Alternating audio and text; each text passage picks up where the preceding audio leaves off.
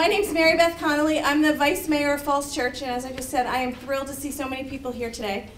We've got a full program, and hopefully by the time you get out of here, your heads are going to be just crammed full of information and thoughts and ideas. I'm going to turn the mic over to Lawrence Webb, our school board chair, and he's going to introduce some school board members. You don't have to stand. Good morning, everyone. First, I want to thank you all for coming out this morning on this very critical project that has been going on for a few years now. I think we're finally getting to a point that we have some great information that we want to share with you all today. First, let me introduce, and I've only seen one, my Vice Chair, Phil Reitinger, who's here today. And as right now, that's all I see that's here. I hope that you all take the time to listen, ask questions, take notes, because we want to get your feedback on this project. Between the council and the school board, we put a lot of time into this, hearing different proposals, seeing multiple options of this particular project. And we've done some narrowing down thanks to a smaller group of both boards and council. And we have some options that we're going to present to you all, that you see these boards and graphs around the room. Hopefully that you all get a good idea of what we're looking to do. This project is going to cost us, but with your help, we hope that we get to a point of finding what's going to be the most affordable to the city, what's going to give us a 21st century high school project and program that we all are looking for as our students continue through the program here in Falls Church. Looking forward to hearing from you all today. As you hear the presentations today, you're going to hear a little bit about potential changes to school program that may make some adjustments to the price. We're going to, as a board, have a conversation about that on Tuesday. If you want to join us and hear a little bit more about that potential that we're looking at, please join us on Tuesday night at 7 for our work session on the budget. And we look forward to your comments and feedback today. Thank you very much. Thank you. Good morning. I'm David Tarter, the mayor of Falls Church, and I am delighted to be here with you this morning. And it's great to see so many people here. Before I get started, I'd also like to acknowledge a few of my colleagues. Vice Mayor Connolly, as you heard from earlier today. Dave Snyder on City Council.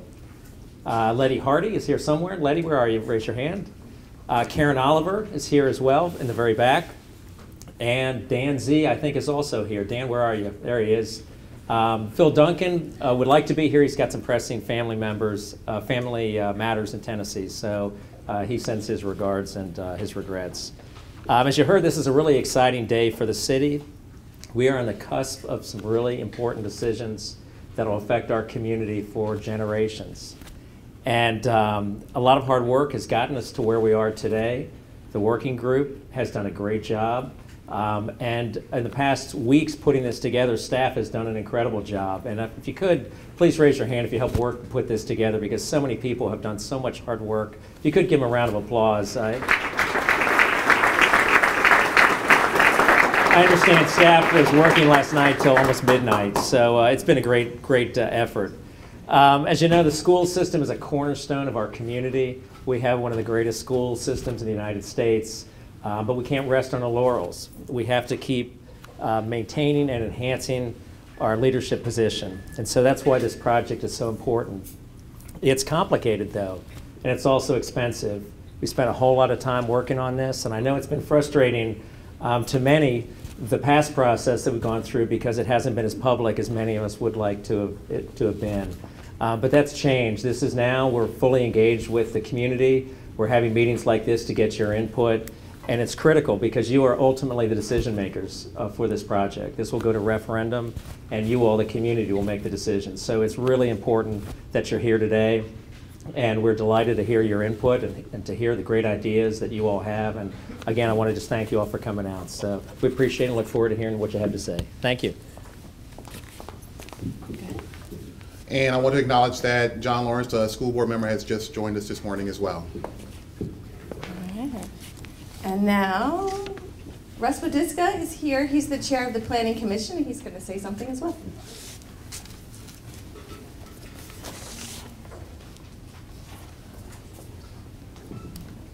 Thank you. I also want to welcome everyone here and introduce some of the planning commissioners that are here in attendance.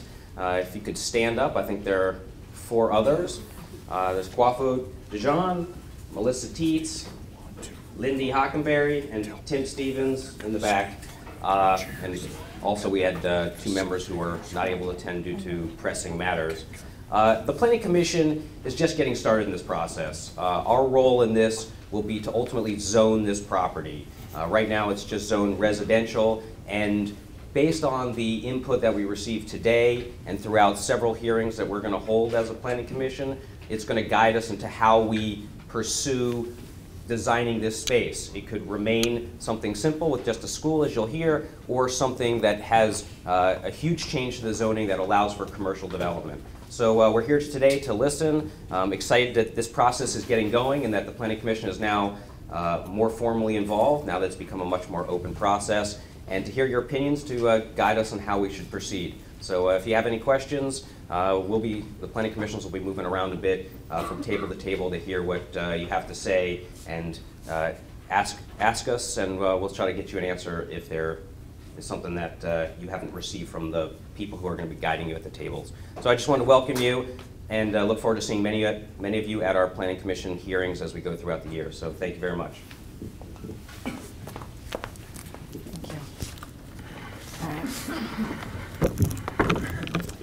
I'm feeling short, so I'm going to stand up here. All right, so there are a few housekeeping matters I want to make sure we're covering. The bathrooms. There are 2 bathrooms right through those doors.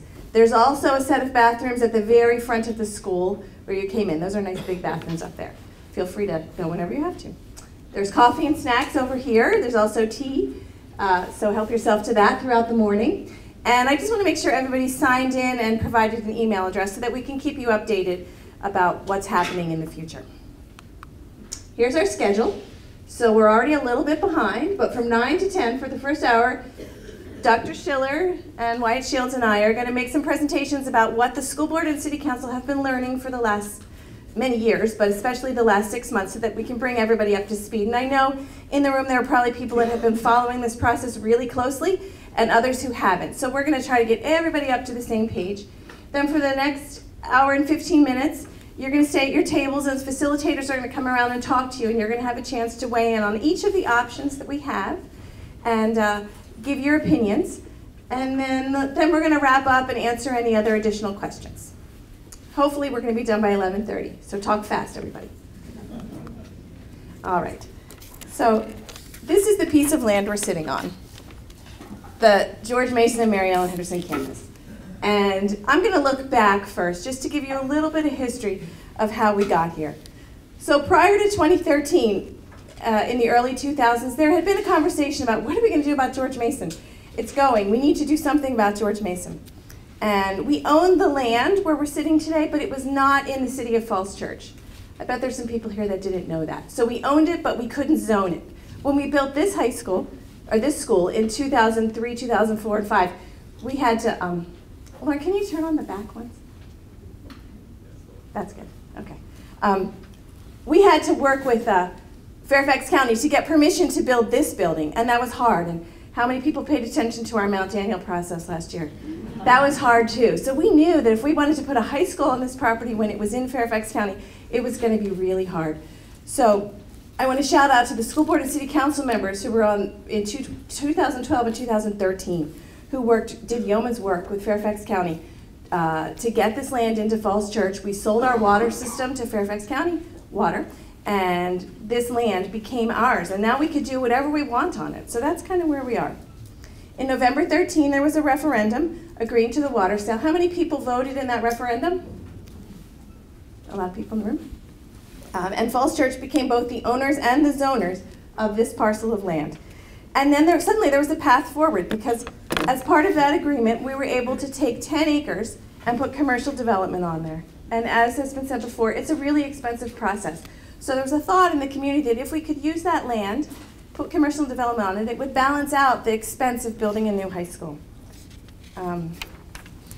So since then, we've had a series of steps on that path, and it has not been a straight path, as you know. It kind of reminds me of the children's book, Harold and the Purple Crayon. We're going in a lot of directions, and we're drawing the path as we go. So every step we take, no one's saying, all right, this is the next step. Great, good job, you're good. We're all kind of making it up as we go along, just like Harold. And hopefully in the end, we're going to have something that we've drawn that we can all be really proud of. And the school board and city council have been thinking about every possible option because we know that we need 21st century schools that have a capacity to educate our growing population, and we need to do it in a way that is affordable to all of our taxpayers. It's been a continuing process, and a lot of people have participated. So back in the early 2000s, there was a facilities committee. Who here was on that facilities committee? Melissa, Dave, Debbie. That was in the early 2000s, and there were binders and binders and binders of information about what to do with the facilities in Falls Church. How about in October 2014, the Urban Land Institute came in and did a technical assistance panel. Who was here for that one? Some people were here for that one too. And they looked at this piece of land, and that's kind of a drawing of it, and they said, yeah, you could put commercial development on the front, and you could put schools in the back, and there's a lot of possibility here, but there's a lot of challenges too. How about in June 2015, we had a community visioning meeting in this room about what people wanted to see on this campus. Who was here for that one? So this is a lot of time that you've spent sitting on those stools. My husband said to me this morning, I'm sorry, I can't come. I can't sit on those stools again. So I appreciate all of you who have been here for all of this. How about in October 2015, we did the School of the Future, and we talked about environmental concerns, and we built with Legos and drew pictures of what we wanted to see. Who was here for that one? All right. And what I want to assure you, and I've heard people say this, all the work that was done in those previous meetings still exists. It's not gone. You haven't wasted your time giving input there because it's all informing where we are right now. And hopefully today's meeting is going to give us a great summation of that and help us be able to move forward and get working on our high school. So last summer, the City Council and School Board was involved in a PPEA process to see what we could do with the land, and we decided that that wasn't working for us, and we canceled that process because we had to take a deeper look at all the possibilities. So we hired Link Strategic Partners to help us move along this path, and they have helped us really build the path. So like with Harold and the Purple Crayon, we're able to do this. So we left no stone unturned, and I have some examples of some of those stones. This one is the renovation stone. We took a good hard look at that. And here's the affordability stone. We took a really hard look at that. Enrollment projections. That was another big concern of people. How big of a high school do we need to build? This one is the unexpected. We looked at a lot of things and said, oh, we have no idea what's going to happen here. So we realized that we had to have a little tolerance for risk and what could be unexpected. This one, which is actually Tinnerhill granite, is the history stone. We looked at the history of how we got here and what we want for this community and what the people who founded Falls Church want and what we value in this community. This is the time frame. We looked at how long it would take and what that would mean to the school program. And this one says the build new option. And then we also looked at a renovation option and an addition option, and you're going to hear a lot about those today. So, in this notebook, here's the giant notebook of options that the school board and city council and staff have been looking at for the last 6 months. And lucky for you, we've done the work so you don't have to, because it's really dense. The poster behind Wyatt and Dr. Schiller there lists the 13 options that we looked at, and we've really sifted through those, and anybody here is happy to talk to you about all those different options, but we thought today couldn't go through all 13, so we've narrowed it down to 3 that are really symbolic of the different things that we've talked about. And I have to say, none of them is perfect. All of them have positives and negatives. There's risk on all of them, but we got to pick one. So that's why we're here today, to find out what it is that the community really would like to do. So my last thing is to talk about enrollment projections.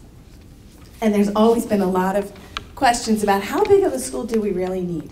So FCCPS works with Weldon Cooper Center, which is out of UVA, and they do a lot of the demography for the state of Virginia. And every year they give us school enrollment projections for the next 15 years. They use past growth, birth rates, and local trends. And because the numbers are predictions, they're never perfect. So it's hard to look at those and say, yep, we need a school for 1,324 students in this year exactly. Because That's not how it works, right? But when we took a look at the projections over the last 10 years and over the last 5 years, we saw that in the past 10 years, their projections are within 1.28% of what we actually got. And in the last 5 years, they're within 1.81% of what we actually got. So we decided we could look at those Weldon Cooper numbers, and they were valid enough. And I'm sure that there are people in here that don't agree with me on that one. And you can certainly have a conversation with someone about that on the side at some point. But we know that it's not perfect because they're projections. So we're never going to have any exact certainty on what's coming. But the Weldon Cooper numbers told us that we need to plan for a 1,200 to 1,500 student school at George Mason. It's predicted to reach 1,200 students by 2029 and 1,350 by 2033. But we don't know what's going to happen next. World events, the economy, anything. So we're assuming that a 1,200 to 1,500 student school is what we're going to work with. And now I'm going to turn the microphone over to Dr. Schiller, and he's going to take you to the next part. You want to hold it, or do you want to? I think I'll put it. Okay. Well, good morning, everyone. Thanks for coming out. It has been certainly an honor and a pleasure for me to serve Falls Church City since November and to live in this city. It is a remarkable little city. It truly is. I'm very impressed with the incredible talent and commitment of the faculty, the support staff that you have in the school district. I'm also very, very impressed by the incredible kinds of students that we have coming to our schools every day. If you think about it for a moment, Thackeray Preschool is a remarkable facility serving our youngest children. The only limitation that we have there is its size because of the fact that so many more children would love to take advantage of that. But if you have not visited that school to see that warm, caring environment, please do so. It'll warm your heart. October 2018, Mount Daniel, the new facility, is scheduled to open thanks to your support. It's going to be an environment that's going to be able to be wonderful as a great learning opportunity and a place to teach our youngest children who are attending kindergarten, first and second grade.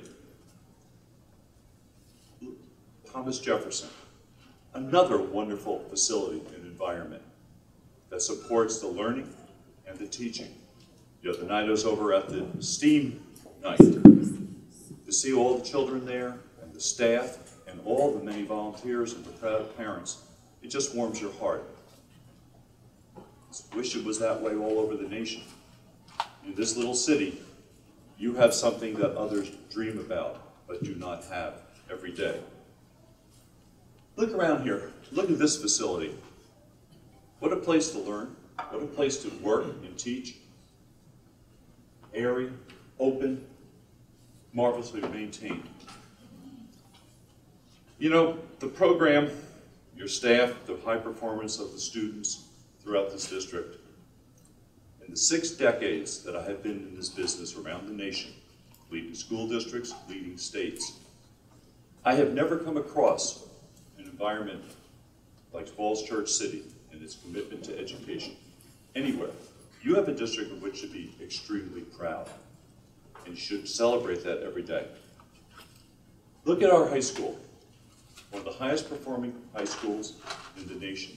Incredibly talented children coming to our schools. What a staff. Combined, it gives you something to realize of what more it could be. But sadly, our high school facility does not provide the environment that our students or staff deserve. It simply does not. The faculty serve in a great capacity. The facility cannot serve adequately the projected enrollment, nor allow the program to grow. That's why we're here today, folks.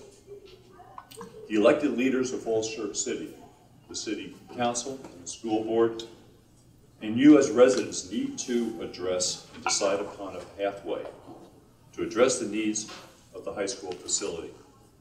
And the leaders and the citizenry in the very near future have some very difficult and hard decisions to make so we can move forward with a solution for that facility. Doing nothing, maintaining the status quo, is not an option. It is not a solution. That is something that we need to keep in mind. You know, we all know that George Mason has a superb program, tremendous staff, great student body. And we also know throughout the nation, the high school in all the districts served as the flagship. Sadly, this current facility, which has served nobly for 65 years, cannot continue to do so as it stands today. Why not a high school facility, a flagship facility that befits the program, that provides the environment for sustained excellence and growth supporting its students and staff? Why not? Now, the facility that we're going to be talking about today, the three main options, will all evolve into a total of about 300,000 square feet. One option, by minimally renovating the current 200,000 square feet and adding a new addition of 100,000 square feet, will give us, of course, a new 300,000 facility. Partially, 2/3 of it will not be new, but it will be minimally renovated. The other two options we'll be talking about today will be 300,000 square feet of new facility.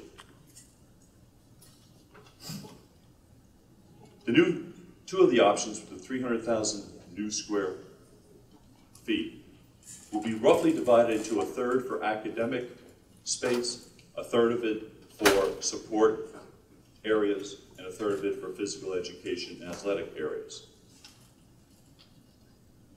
That is the constant that we're working with that grows out of the visioning.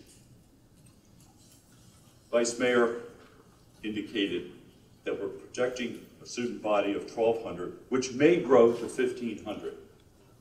The general area will support 1,500 students, the cafeteria, the auditorium, and all the other areas.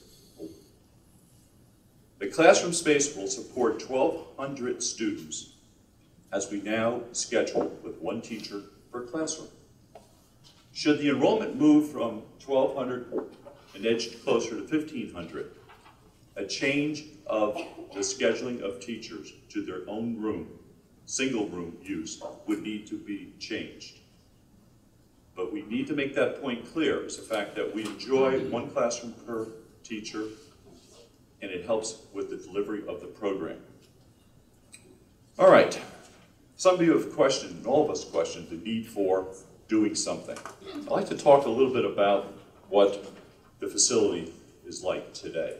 I'm sure many of you have been there, you visited. If you'd like to see it again, please give me a call. We'll walk through it and I'll show you the school through my eyes. Yesterday, I dragged 2 city council members and a board member for 3 hours through the school so we can take a hard look at what it is. We can show it, I can talk to you about it, we can show you. But sometimes pictures will tell a story. And I think that's what we're going to have to take a look at. Here's our robotics lab, ladies and gentlemen. I took this picture the other day when I was visiting the students and the teachers. It's a converted wood shop. #1 robotics program, and through its competition in the state of Virginia. A couple weeks ago, several board members and city council members and I took a tour to Thomas Jefferson High School. Have you ever been there? Seen there? We sent our students there. Their program is not as good as the one at George Mason, but look at that facility.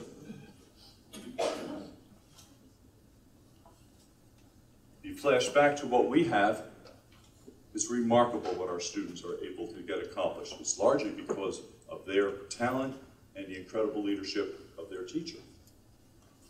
I don't need to show you any other pictures, but I will tell you a little bit about the school.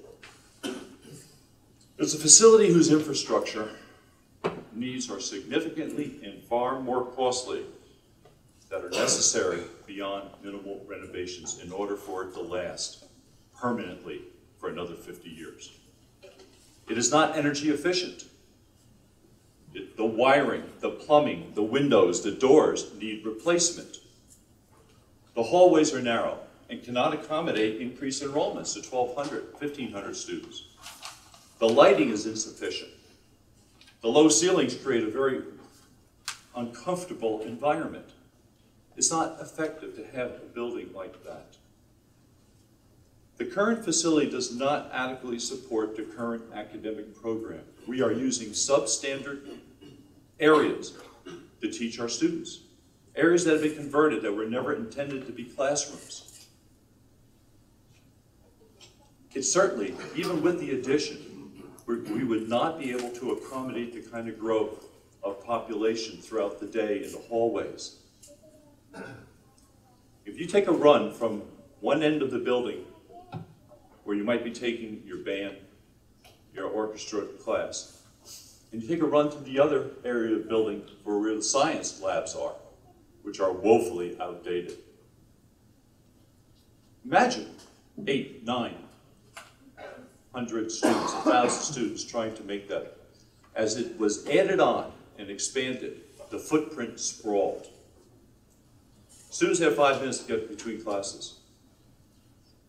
I'm old. I can't make it in 5 minutes. We were walking through there yesterday without students in the halls because of the exam schedule being completed.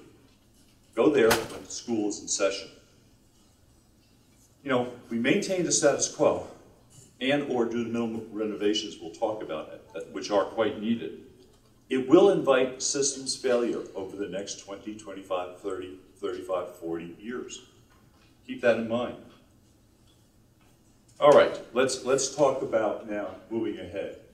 I'd like to ask you to think about these 3 questions as we go forward this morning. First question I'd have to ask you to think about is, what is needed to sustain and support and improve George Mason as an excellent, high-performing school in the future and whose current enrollment is projected to increase by 1/3 or more? What is needed? The second question, do the options that we are providing you today, and they have been exhausted, and we've distilled them down to 3 options. If you choose to do so, and select one of these options, some of them, 2 of them, provide an opportunity for economic development on some of the acreage fronting Haycock Road, Route 7, UVA, and Virginia Tech Center. The economic development opportunity is enormous. And the other question to ask yourself is, how does each of these options financially impact the City of Falls Church, its residents and businesses for the next 30 years? Mr. Shields is going to walk us through on those. But now let's turn our attention to the options, shall we? Once again, they're based on the work that's preceded today. Nothing new in that respect. Option number 1 is taking the 200,000 square foot school that we know today and doing minimal renovations. You'll ask yourself, well, why not do lots of renovations? You can see it in the boards. They cost then almost as much as a new school. We would also add the 100,000 school addition in close proximity. We will show you later possible places to expand the campus. Second option for your consideration is building a 300,000 square foot new facility. And there are some options of where it could be, but they're limited because if indeed you move into 2 phases, complete the first phase of construction by 2021, students can move in. Complete the second phase of construction to have now a new facility so students can move in 2028. 2 phases, the end result, brand new 300,000 square foot facility of which you can be proud. Or build 300,000 square feet, brand new, and in 2021, move into it. And at that time, you have up to 10 acres of economic development opportunity available, which Mr. Novotny will speak to. Those are the 3 options.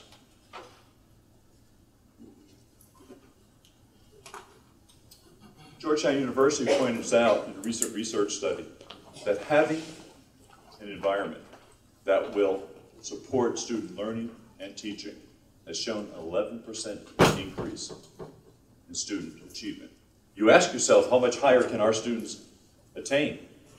How much higher can their student achievement rise? Think about the possibilities. Okay, let's move on a little bit. Let's talk about these in detail.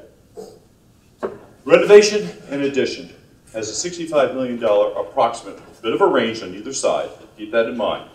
The financial modeling tells us it may cost us $65 million as a cost estimate for the minimal renovation of the existing building, adding the 100,000 square feet, and at the end, a 303,000 square foot school facility.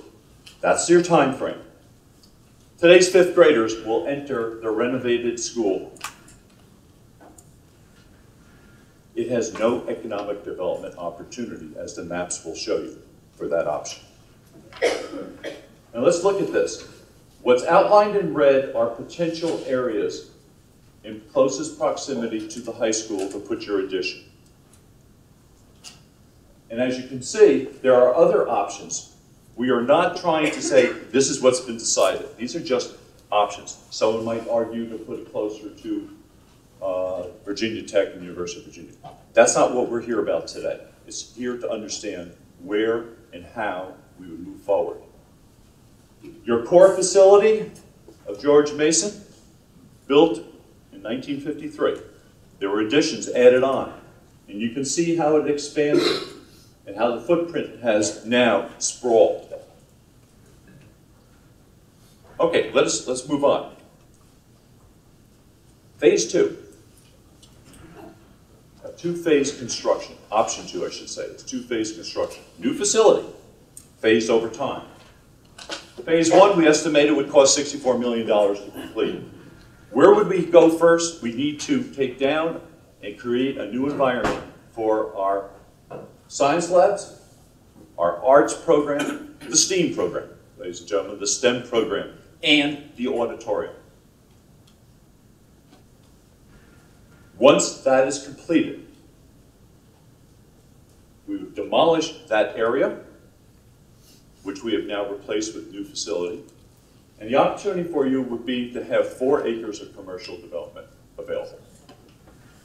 Again, when would this happen? For the 5th graders, they would enter 9th grade when phase 1 is complete. That gives you a little perspective. The second phase, now this total budget that we see here is approximately $147 million. Phase 2 is going to cost $83 million. It'll be completed in 2028. So now imagine the rest of the new facility is constructed, demolish the proud old lady that we now know as George Mason, and we now open up a whole new George Mason High School. Today's preschoolers, class of 2033, will enter the completed school. Anyone have children who would be of the class of 2033? There you are. You want to wait that long? Every student in the system today in Falls Church City under phase 1 and 2 will experience high school construction activity taking place while they are attending this school and that school. I need not tell you what it's like to be in a construction zone. One of the things we learned about going to Thomas Jefferson High School a couple of weeks ago, and again, I thank City Council members and members of the board and my staff who were there. They've been at this of renovation for 7 years. It'll finally open in April, completely finished with the construction. 7 years of an experience, right outside classrooms that are being renovated, new additions putting on. You know what that means for kids, for learning, for the entire environment. The potential is that we need to, if we're going to go in 2 phases, construct the facility, the first phase, in proximity to the high school. So, the area that's in red, that'll be coming up on the next slide, that's what we talked about. That's the auditorium. That's your visual performing arts area. That would be demolished.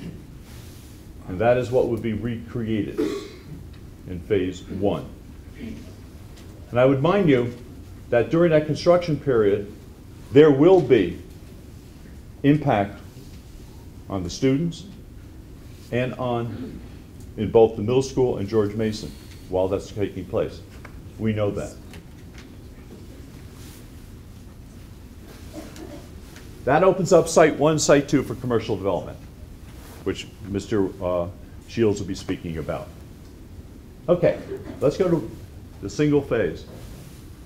2021, we've outlined here potential areas for where the school could be located. There are a lot of options wrapping around here, but there's a whole area that we would identify as a potential phase for a new high school, for phase 1 and phase 2. Okay? Once the new high school is built, then what we have now existing in red would be demolished, which opens up additional commercial development opportunities or other opportunities that the Planning Commission and City Council would deem appropriate. You know, I was going to talk about the impact on the educational program. I'll probably bore you with it. I'm not going to do that right now. You know education. You know what the impact is on construction. What I'm concerned about for the future, and for whoever will come in here to be your permanent superintendent in the next couple of months, is that the best learning environment, the highest quality program, and the best staff that money can bring in and support are offering the best program to our students. Falls Church is a superb school system. Your decisions down the road are going to mark in terms of your commitment to education as well as your commitment to children and provide that pathway for the future of this city. Thank you, ladies and gentlemen. Do you want to speak to one phase, which is click it one more time. Okay, we'll do it one more time. Just click it one more time. High school in one phase. The new high school in one phase. All right, here we go. There's an entire area that the architects and the engineers and the designers can take a look at of where the best placement would be for the school. We are not sitting in a back room somewhere and designing a school and what it would look like or where it would be placed. That's beyond our capability. But the important piece is that there's flexibility with a new construction. It also opens up this area for potential planning for commercial development if you choose to go that direction. The opportunities are boundless. But if your imagination is such that you can see a new high school, your flagship, located somewhere there, and a repositioning and repurposing and a reorganization of the recreational and physical education and athletic fields. Those have to go hand in hand. Okay, let's talk about We're going to go on to affordability. the affordability. I'll give you a hug. Right. I just heard two questions from the audience that people write over to me, and I just want to emphasize that the phased high school or the new high school that we're talking about is not going to be a one-story school. One of our previous visioning sessions, the footprint has to be collapsed, and it's going to be a 4 to 6 story high school. So just so people, I want to make sure everybody understands that we're not going to have a big spread out school. It's going to be taller than this school, 4 to 6 stories. And then the second thing I want to just emphasize is that none of these options have been selected yet. The School Board and City Council is still really digging into all of them. And this is your opportunity to provide us with some input so that as we go forward, we'll be able to make an informed decision. But everything is still on the table.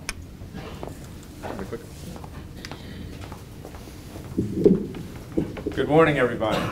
My name is Wyatt Shields. I'm the city manager, and it's a pleasure to be with you this morning. We'll talk about what this costs and explore the affordability question for the city. Also, when we're talking about the economic development options, I'm going to be followed by the chairman of the EDA, Mike Novotny, who will talk a little bit more about economic development. What kind, how much, what does it mean, and engage on that issue. And you'll have a chance to talk about that in your breakout sessions as well. And almost our entire planning department is here today, and it's great that they're here so they can hear your input on these issues also. because ultimately they will be working with the Planning Commission to help shape a vision for this campus.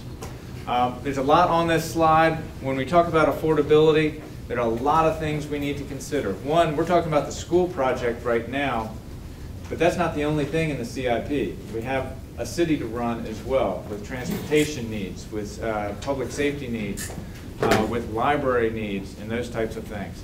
Every decision that the City Council makes in meeting these capital needs, though, they are going to make with an eye towards the long-term sustainability of the city. We are not going to put ourselves in a position where we harm the future financial viability of the city. So all these things weigh into that. What it comes down to is what the taxpayers think is reasonable and what we think is a reasonable level of risk in terms of how we engage in moving forward with these options. There's really two kind of main bottom lines, though. We're not going to get a high school for free, even with economic development. And two, when we explore this question of affordability, because there are so many factors, some of which are beyond our control, it is a complicated issue. But let's take a look, just step back a little bit so everybody's grounded in some of the financial facts of the city. We currently have just under $52 million of debt on our books. 75% of that is invested in our school facilities. About a quarter of that is invested in our general government facilities. What that costs us today to service is $6.2 million, or about 16 cents on your real estate property tax bill. So that's where we are today. In terms of the overall 5-year capital improvements program, what we have identified in that 5-year plan are some other capital needs, and they total up to be $143 million. In the adopted CIP, the high school project is $112 million. What you'll see in our options is a number of $117 million, and that just reflects inflation and a bit more granular approach on what the cost of that project is. So $117 million for the build new option is what we're working with today.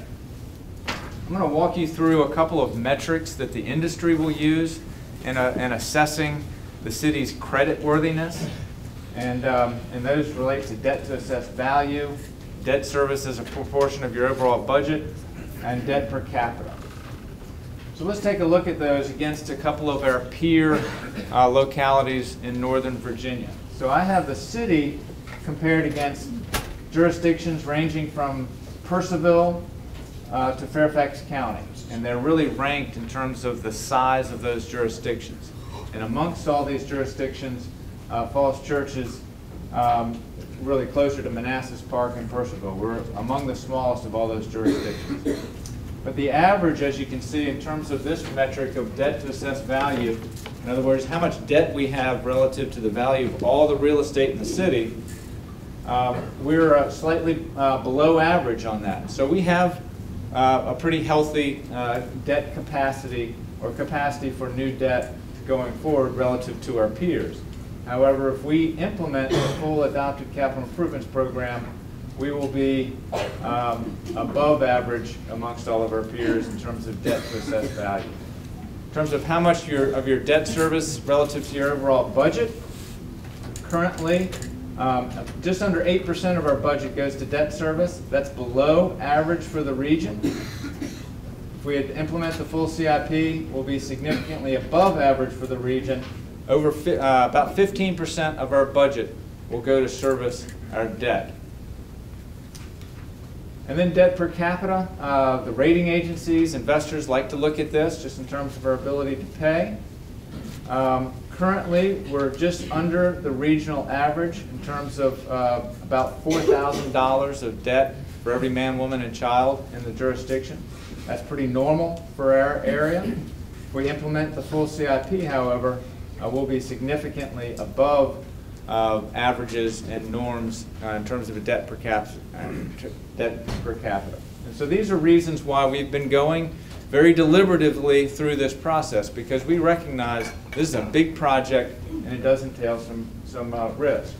So again, these are the three options that Bob just walked us through. The renovation and addition, the build new in 2 phases, or the build new in 1 phase. So let's look at those from a financing perspective. These are the costs that Bob just walked us through. So renovation and addition is $65 million. It'll be completed in 2021. It has no commercial development, and it has no potential spinoff from either a land sale, transaction, or future tax yield from commercial development. So that's option one as we've modeled it and as we're looking at it. Then you have the build new in 2 phases, which is between these 2 lines. So you have phase 1 and you have phase 2, and then you have the total. And this 2-phase, what it is really about is trying to de-risk it from a financial perspective. That's the reason we're exploring this option. On the other hand, however, it introduces new operational risks and operational difficulties. So that's sort of the balancing act that we'll have to consider as we think about this 2-phase option. But what it does is opens up in phase 1, or after phase 1 is complete, potentially more or less 4 acres of land there on the Haycock Road frontage, most likely. The value of that in terms of a sale or lease price would be between $14 and $18 million. And the tax yield on that could be, as we've modeled it, with densities that are pretty similar to what you see for the new construction along Broad Street, of about $2 million for the full acre once it's built out. And we've modeled that as having a 5-year lag behind an actual sale transaction. We've modeled that for all of the economic development options. So the bottom line is you can have about $3 million of tax yield off of about 6 acres of economic development, along with the transactional benefits from the sale or lease of the land that would help offset this cost. And the virtue of this one really is that you get some of that economic development working for you before you've incurred the full project cost. Now, what's most efficient from a school operations perspective would be the build new in 1 phase. It has the highest upfront cost, however. Currently modeled at $117 million. That could bring potentially 8 to 10 acres of land forward for economic development, generating between $30 and $42 million in terms of transaction value through a sale or a lease, and then a tax yield between $4 and $5 million per year. So those are the numbers that we're using for modeling. They are backed up by outside expert review. We've been looking at this for a period of time. We think these are reasonable modeling expectations. But one of the key things is that the annual tax year, which we're modeling 5 years after completion, that's not guaranteed. It's going to be a third party that will have to perform and have to develop this land. We can't control that. We can't force it to happen. And then importantly, none of our modeling deals with operating budgets. This is strictly capital costs that we're looking at here, just so we all understand that. So from a financial perspective, the renovation and addition summary, it has the lowest direct cost at $65 million. It has higher annual maintenance costs because we'll be taking care of an older building in perpetuity. There's no land sale or economic development associated with it. So just getting back to this, when you look at this, it ends up being as expensive to the taxpayer, or potentially more expensive to the taxpayer, even though it has the lowest direct cost, if you factor in the economic development piece. And so here are those numbers. If you finance the $65 million with 30-year debt, which is what we're modeling for all of these school options, at 4% interest, then that's a $3.7 million annual debt service, or 9.25 cents on your real estate tax rate. For the average homeowner in the city, which is a $700,000 home, that would be $650 per year that would be added to your tax bill to finance that. We do have $9 million in reserves today that are really designated or envisioned to be used for this capital project. So that $9 million could be used to help reduce this cost. All right, so let's look at the 2-phase option. This is the highest cost option, but it spreads those costs out over 8 years. It pushes half the cost out. It does lower financial risk as we're seeing it by taking it in those 2 chunks and allowing us to see how the economic development performs before we take on the full freight of the project. And we do have modeled in increased costs for the second phase just to account for inflation. So in terms of the numbers of how that works out, in phase one, just going through the same analysis that we did before, that's a very similar number than we just saw for renovation, so the same cost, $650 per household. We would use the $9 million to help bridge over that period between taking on the liability for the school construction costs and before the economic development comes online. What we could have with economic development is a potential reduction from this $650 down to $325 to $216 per average household. And this is a partial illustration of why economic development is being considered for this site, because it could have a very powerful influence in terms of this affordability question, with all the caveats that I've already noted. And then phase two comes online in 2026. That essentially doubles all the costs. So you add an additional 9.25 cents for a total of an 18.5 cent exposure to the taxpayer, $1,300 per household in today's dollars. And with the additional land, up to a total of 6 acres of economic development, this number could be reduced down to about $650 to $450 per household if that economic development works out as we're modeling. So then here is the third option, which is the one phase, build new. It delivers the high school most rapidly.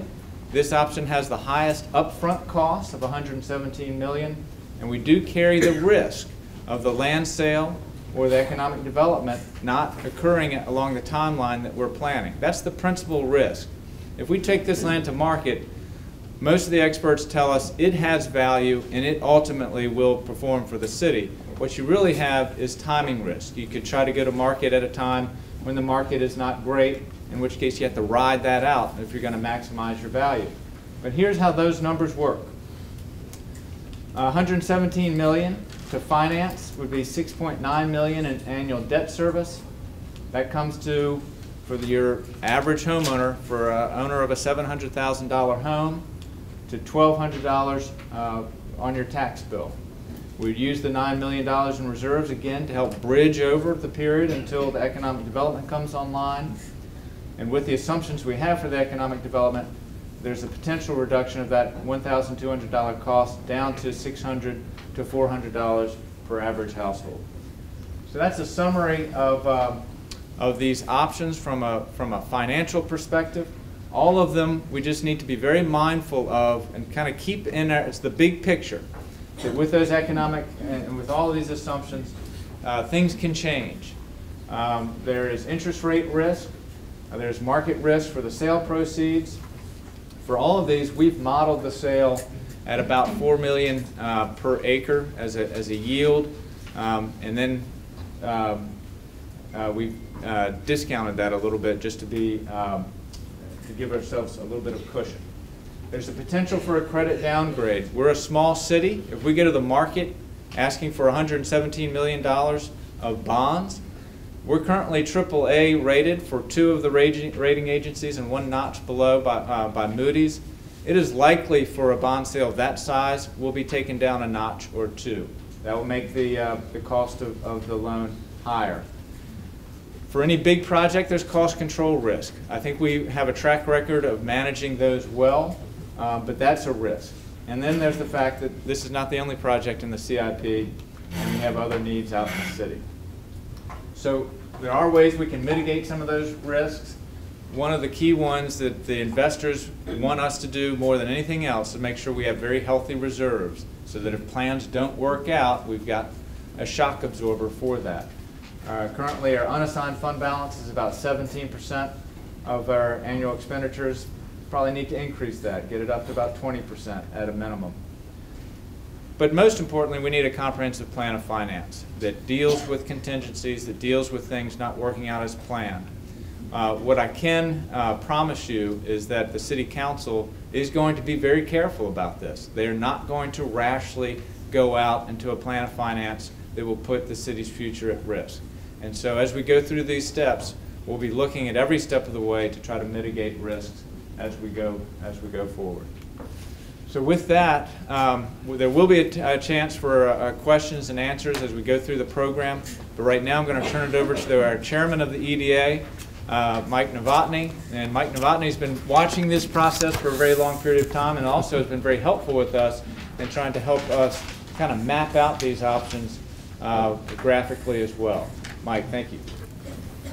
Thank you, Wyatt. And thanks for the opportunity to talk to you for a few minutes about the potential economic development on the site.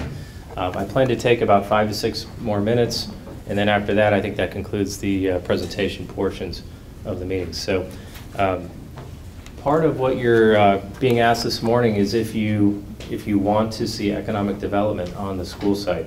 And it's quite frankly a very daunting question, I think. I tried to break it down into maybe 3 kind of talking points or subsets that I'll try to tackle here over the next few minutes. First, what does economic development really mean for the school site itself? Second, how much potential economic development are we really talking about? And then third, what kind of economic development might we be able to attract at the school site? So on the first question of what it really means for the school site, I think of it in really 4 buckets of potential opportunities. A couple of which Wyatt has talked to in his presentation. The first is the obvious, selling or leasing a portion of the land, and by the city's estimates, potentially $30 to $40 million. The school estimates are upwards of $100 million, so it doesn't pay for the whole school, but it pays for a pretty good portion of that. The school site itself is 34 acres, so what we're talking about is up to 10 acres that could be available for that commercial development. The second bucket is creating that new annual tax revenue. Quite frankly, that is the bigger of the 2. The more obvious is potentially selling the land because that's an early transaction, but really it's over time creating that new annual tax revenue that would come into the city proceeds on an ongoing basis, and that allows the city to pay for additional bonding for the new high school, for other school projects, perhaps TJ in the future or other projects. So the third bucket I would suggest is really creating a great place in the western end of our city. This is an opportunity I don't know if the city's ever really seen or potentially experienced. 10 acres right next to Metro. We have 2 Metro stations with their names on it, but we really don't have a lot of land by the Metro stations themselves. But this is really an opportunity, to start from scratch and create a great place within our city that I think all of us, if done well, would be very proud of, and I think we'd all enjoy it. And then the fourth bucket I would throw out there too is just the opportunity to create a greater job base in the city. Something, we have a huge residential base. We don't have a good job base in the city that we could try to bolster our commercial areas that currently exist as well through this. So the next question I will try to tackle is how much potential economic development are we really talking about? And I won't reiterate the 30 to 40 million, but let me skip to the new annual tax revenue at full build out of $4 to $5 million annually. The city's total budget is $80 million. So if you added $5 million of new net revenue on an annual basis, that's really increasing your budget by 6%. I think that could be conservative, quite frankly, depending on what kind of commercial development could come out of this. And then when you put in the context of bonding capability, you could bond potentially $50 to $80 million in new bonds, again, for the new high school or other projects. And then there's additional spin-off economic activity that is really, it's hard to quantify, but it's the intangibles that we all know exist, right? The, attracting people to come in and go to our restaurants, shop, and so forth. New employees that are doing the same, having lunch, having dinner in the city. Those are, they're harder to quantify, so we don't put them in these numbers, but they do exist. And then the last point here, that timing is critical to understand. Because of the nature of this, we do have to build the school facility first to free up the land for potential commercial development. So in terms of what kind of development might we attract here on the site, we believe there's at least 4 very viable commercial sites which could yield at least 4 buildings, perhaps more, depending on the sizing of the buildings. I think at a minimum, we could expect heights and densities similar to what we already have seen in the newer developments along Broad Street, 7 floors plus or minus, densities in the 2.5 to 3.0 FAR range. That could be conservative as well if the community wanted to try to attract more development. I think that's really a bigger discussion and perhaps one to talk about today. But I think as a baseline, thinking about the newer development that we've seen so far is probably a good comparable. I do think we should strive for a very strong mix of uses. Retail, entertainment, hotel and conference space, office, housing, civic uses. This is a lot of potential property to create a great place, and you're going to need a different mix of uses to do that. You're going to want both daytime and nighttime traffic, people that will support the restaurants and shops and generally speaking, create an active place. And I think having those significant retail and civic uses is going to be critically important to anchor the site and make it active, make it exciting, make it something that we all want to go down there and actually enjoy on a regular basis. The last point I will leave you with is the potential for shared uses. I've heard comments in the past, it's kind of a zero-sum game. It's either the schools or commercial development. I don't think that's really the case. I think there's an opportunity to have some real synergy here and in sharing different uses across both the school portion as well as the commercial development portions of the site. And you see some ideas listed here. For example, conference facilities built into a hotel that's also there and used by the schools for big events, whether it's science fairs or other large events. Shared parking facilities, right, that could be incorporated into the commercial development portion of the site, shared by the schools. Central office space. Dr. Schiller had raised a great idea recently about potentially, could there be the central school office space? Does it have to be in the school, or could it be part of a commercial development, perhaps some new office building that would incorporate that office space? Shared civic and school ice rink or pool facility. These are things that we don't have today. These are things that could add to the school program. We could have a school hockey team. We could have swimming competitions. And we won't get that, I don't think, without being able to do some shared use across these different areas of the site. Perhaps a shared library, shared plaza space. There is a long list of potential items here that I think could overall make this a great space. So anyway, I will conclude here. I really appreciate the time. There's a lot to consider, and I hope this is helpful for the discussion to come. Thank you.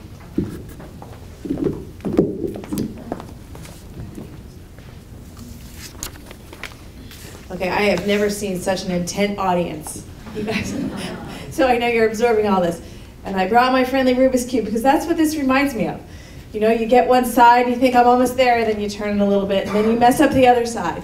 And there's a lot of pieces that have to fall into place. And that's why it's so complex, and that's why we're thinking really deeply about this. So here's what we're going to do now. Because you guys have showed up more than we thought, we need to do a little adjustment on our next part. We're going to take a 10-minute break. During that time, we're going to kind of pull the tables a little closer together in some parts. And Paul Stoddard, where are you, Paul? All right, Paul's going to kind of coordinate this for us. We're going to ask you there are 16 facilitators in the room, and they're going to stand between 2 tables and wave one of our big signs. And we're going to ask you to relocate so you're at one of those tables so you can be in that group. You're going to stay in that group, and then different facilitators are going to come to you and talk to you about each of these options. So we're going to have a conversation about option 1, the renovate and addition. We're going to have a conversation about build in 2 phases and a conversation about build new, and then your 4th conversation is about economic development. Everybody got a little packet of cards, and you're going to be able to write comments on the cards as you go along. If you have a serious question for the whole group, there are purple cards on your table. If you want to write a big question that you have, write it on the purple card and bring it up to me, and we'll try to answer that later on. And one thing I forgot to mention is we do have some newspaper reporters from the Mary Ellen Henderson paper here today that are reporting on us. So I just want to say hello and greet you. Ladies, thanks for being here. Hopefully you're going to get to attend this new school. I think that was it. So we've got a 5-10 minute 10-minute break while the facilitators set up the room. So get up, stretch your legs, and come back and find a seat in the front of the room. Thank you. All right, does everybody have a seat and a facilitator? I see a couple people in the back still going to their seats. I'm going to roam around a little bit or whatever. Let me leave this. So, are we ready? So we're going to have 4 20-minute sessions. I'm going to be the timekeeper. I'm going to warn you at 17 minutes that it's time to wrap up. Your facilitators each have a topic, so a facilitator is going to come to you. The seat you're sitting in now is going to be your seat for the next hour and 20 minutes. And then we'll use the cards and use them to document the group's thoughts on this for input into our planning processes. The renovation part. What does it matter? That's what are you going to do?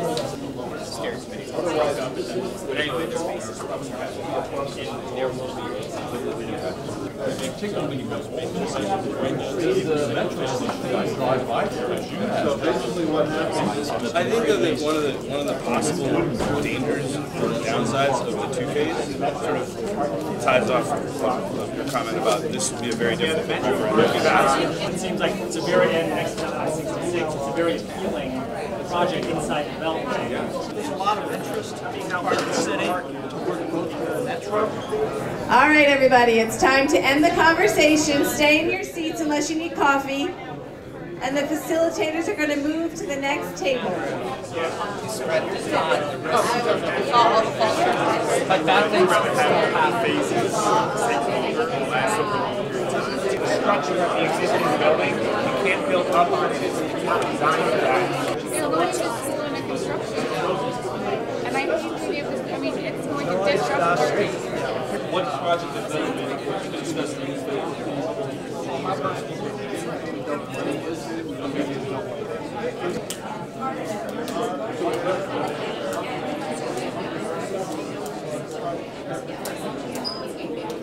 but also the larger community, like the idea of pool, something of significance, also. Okay, we are in breakout session number 3. Does every group have a facilitator and every facilitator have a group? Sounds like that's a yes.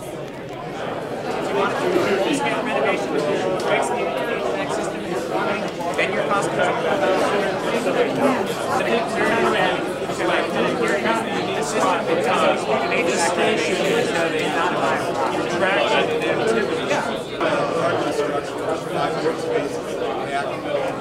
What are the factors, like what things will last X amount of time? Factors like HVAC. The life cycle operating cost of each object. And then how does the development figure in each one also? 16 cents is an average.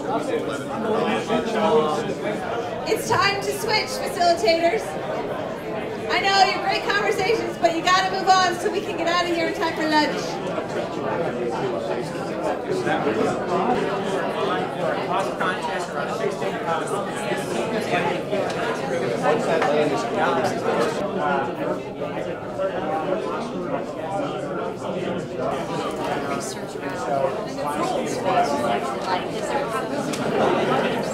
Facilitators, when you are done, take your notes and your paper and go out in the hallway here so you can have time to pull your thoughts together.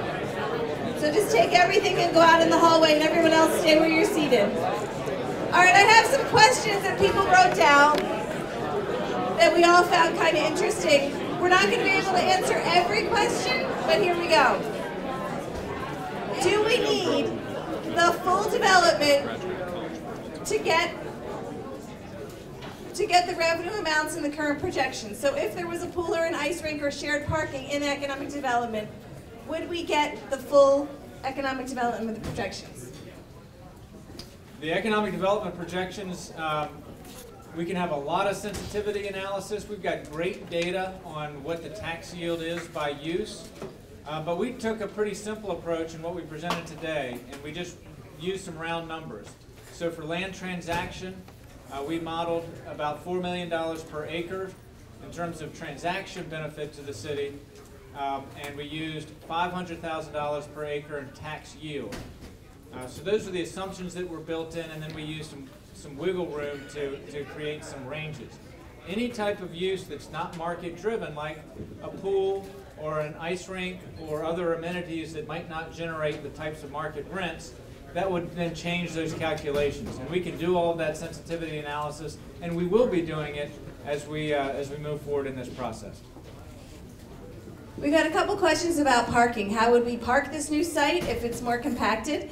And that's one of the things that has come up in every single conversation we have. We don't have the answer yet, but we've talked about working with our neighbors next door at UVA and Virginia Tech and Metro to share the empty parking that's over there, or when the economic development is built, to have them have parking for the school in some of the economic development. So I just will assure you that that is not a question we have ignored, but we don't have the exact answer yet. Here's one for Dr. Schiller. I read in the Falls Church News Press this week that might be a way to reduce the cost of the build new option. Can you talk about that a little bit? No. As Chairman Lawrence Webb indicated, that we will be putting on the board agenda for discussion on Tuesday night a look at the 300,000 square foot facility and what was also included in there with regard to a central office in addition to the 300,000 square feet, and also in addition to this school for when it needs its enrollment increase around 2025. So the board is going to look at its options and discuss that, but those are things that, if they were not included, could reduce the overall cost for a new high school, whether it be in one phase or two phases. Here's one for Mr. Shields. In your presentation, you mentioned a reduction in the amount of taxes people are being paid, and people seem to be confused about what that means. Are they going to get a refund? Is the rate going to change over the years? Well, you can guarantee the rate's going to change over the years. What we modeled, though, is if we're committed to the economic development, then we think it is possible to use our capital reserves in a way to bridge to a period of time when the economic development will produce some yield to the city. So if that commitment is made, then we would recommend an initial increase in the taxes that we think will allow us to bridge until the economic development comes online, plus the reserves, and then that should stay steady until such time as it either needs to be reduced or increased because those assumptions either play out correctly or they don't. That's the way it's modeled. I'm happy to answer any questions about it if there are any follow-up. If we did the minimal renovation addition option, how long would that last as a school building? The minimal renovations would be looking at replacing the roof, the HVAC system, the flooring, and painting. That would be the facelift. We're not addressing any of the other issues in there. If we have that school renovated as discussed, and it serves in perpetuity, you're now looking at what is the unknown. Once you start proceeding down the road 10 years, 20 years, 30 years, 40 years, 50 years from now, what other costs, what would be determined through the construction? To what extent is it environmentally consistent with what the expectations are? You have a lot of unknowns, questions, and unknown risks. Mr. Shields, this is for you. Do the costs of debt factor in the likelihood that our credit would be downgraded if we tried to take out a huge bond? Well, we just used a 4% interest rate assumption. That is a completely arguable assumption. Interest rates today are around 3%. So 4% is what we used. If you go out further, I think probably there are market commentators who would say the balance of risk today is that interest rates will be higher as we go forward, simply for the fact that they've been at historical lows for a pretty long period of time. But 4% is the number that we used. And that number was developed with some outside recommendations and advice. That was not just a staff-derived number. All right. So I think I have all these questions that we haven't answered. I'm sorry if we haven't gotten to yours.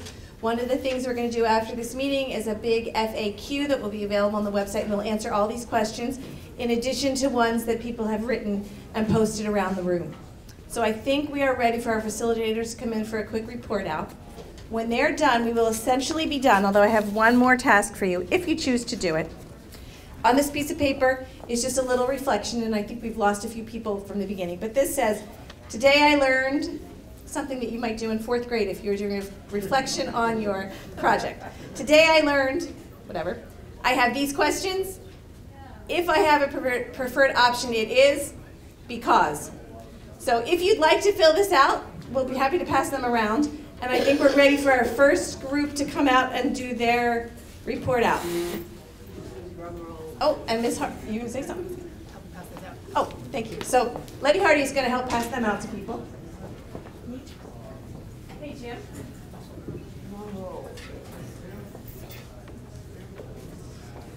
All right, so I'll do the end of the meeting housekeeping while we're waiting for them. When you leave, just leave everything on your table. We'll come around and collect the pens and the papers and gather them up.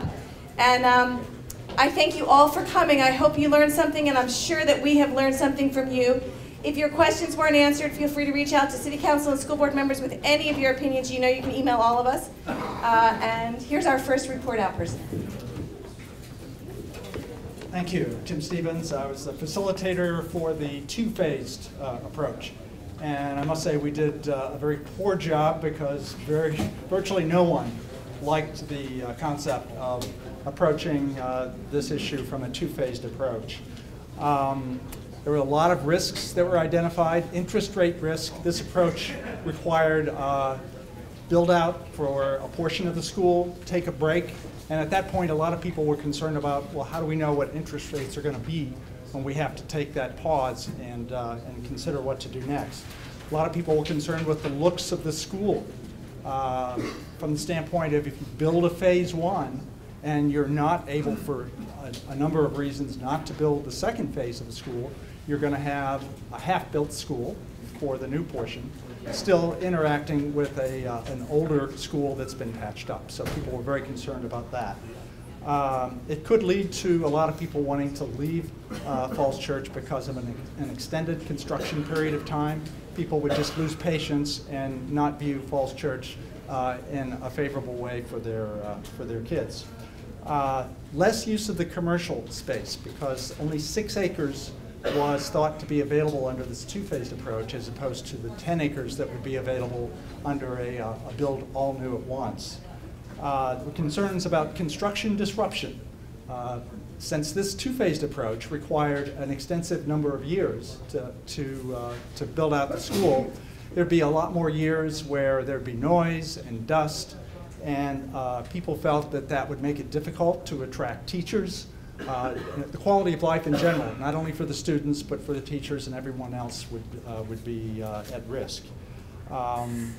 And then finally, there was concern that since the commercial areas would be available only in portions at a time, that it would balkanize what would otherwise be 10 acres available all at once. And so the concern was that we would not be able to get effective use of the commercial approach under a two-phased approach. So those were the highlights. And next we're going to hear from the Minimal Renovation Addition Group. Good morning, ladies and gentlemen. Good morning. My name is Virgil Parker. I'm going to be here to talk to you about the minimum renovation, which was one of the first options. For those of you who are in our conversation, first of all, thank you. As a college student, hearing a lot of your thoughts and how passionate you guys are about this is critically important. So there were very few pros. I want to talk to you about some of them. Not selling off city property is important here. Make sure that we sustain the value of the community, especially with our education system. Shutting off the building is definitely second. Reducing costs as well as conserving the development that we already have in the community. As far as some of the cons, the layout with this particular project was very unusual. People thought, generally that $65 million was not going to cover the full need of the project. So we don't want to end up doing something and then 25 years later readdressing the issue. Renovation, therefore, would not be effective if we cannot have a proper expansion based off the budget that is proposed. You want to think about other options. Some people suggested that maybe we may be able to put off for about 5 years to reduce the debt and then to readdress the issue in a more fiscally conservative way. You want to also consider what is the return on the value we have as far as our students' parents, millennials and people who may be able to congregate into the community. That is critically important. Since you guys are a very successful educational system, how can we continue that progress? And then the other few values that people spewed out at us is how do people reduce the quality or maintain the quality of education, and also the character of the community has to be taken into consideration. So thank you for your thoughts. All right, now we're going to hear from the Build New group.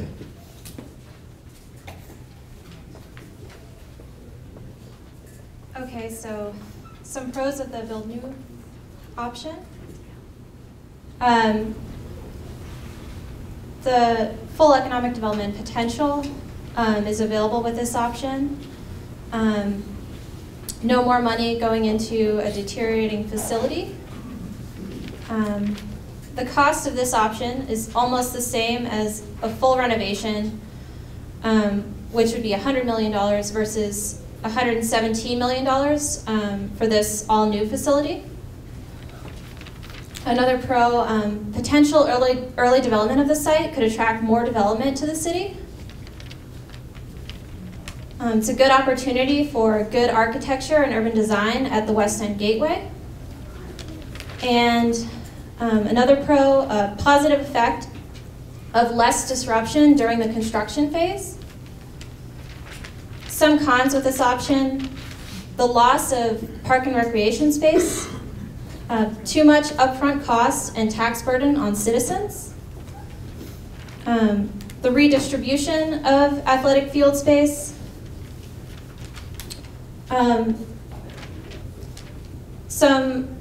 we got a comment that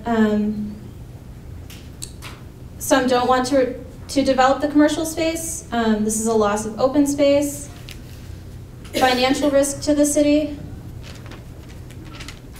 delay in financial benefit to the city, highest upfront cost, environmental efficiency of new construction versus renovation. And then another con, consideration of current commercial vacancy when looking at the new commercial development. Thanks, Gary. And our last speaker, Jim Snyder, is just going to wrap up the economic development session.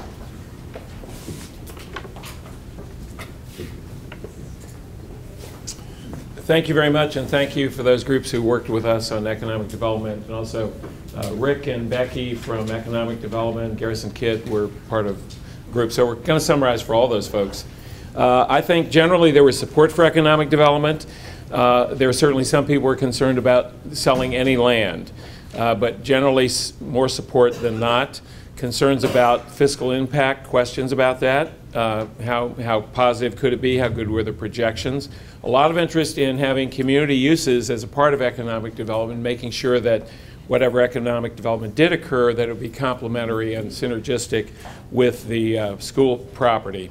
The potential for redevelopment of the West End was mentioned, that maybe that would be a way to get additional revenue to support schools and possibly not rely so much on development of this site.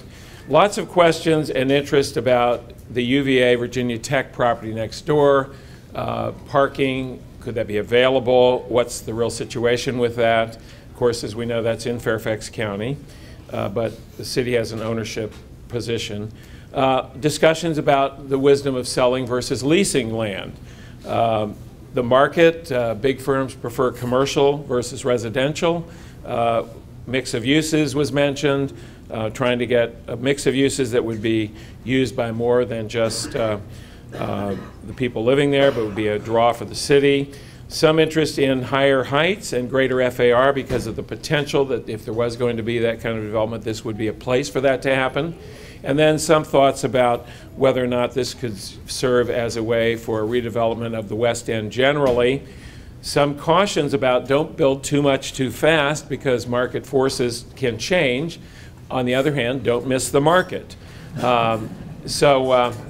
A lot of interest in that. There was some discussion about how many acres and discussion and interest in knowing more about the PPA process and ULI TAP and is this the right 10 acres? And could it all be developed at one time? Also, a lot of interest in knowing more about the economic projections. We did talk about planning and zoning, what is presently zoned now, which is single family, and the fact that Fairfax still is in charge of the UVA Virginia Tech site. So I'd say generally a lot of interest and general enthusiasm for economic development, some concern about selling any land at all, that maybe we should develop more of the other parts of the city and keep this reserved for schools. And then if development occurred, a lot of interest in synergy and complementary uses and making sure we didn't get uses in such a development that would be not complementary or not be something that you'd want your school children and your parents going through. We heard about performing arts, ice rinks, other kinds of uses that might be able to be done in the commercial area. So a lot of good discussion. I want to thank everybody who participated. Thank you, Jim. Now, I didn't plan this, but remember I said that it kind of felt like a Rubik's Cube, like one piece falls into place and then the other one doesn't? Somebody solved my Rubik's Cube today. I just noticed this. So thank you, Tim. So somehow I think we're getting close to an answer, and I really want to thank you all for spending your Saturday with us and for your continued involvement, and to please continue to be involved, and we'll be back to you soon.